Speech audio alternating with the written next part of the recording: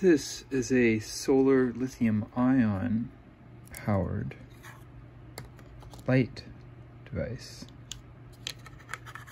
that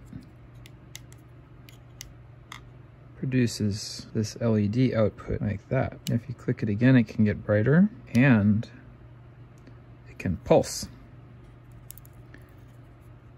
But what I really want to show you are these LED modules. There's the controller, some resistors, capacitors, all board mounted. We see that the battery could have been installed the other way. There's solder pads here and here for plus and minus instead of over here.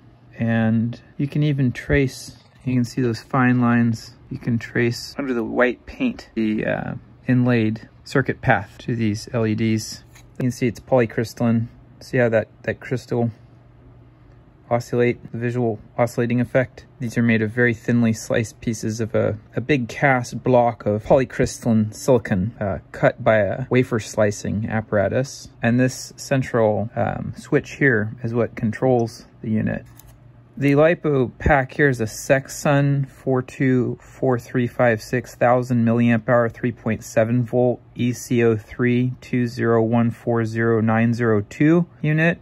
I imagine, without knowing that this is a few years old, it was given to me by a woman seeking to recycle this device. It was originally inside an inflatable balloon made of some kind of smelly PVA plastic or something. I'm going to be using this UV flashlight here, which goes like that. And what we're going to do is we're going to hit the LEDs here under ultraviolet. So you can see what they look like when they're being illuminated by an external UV source.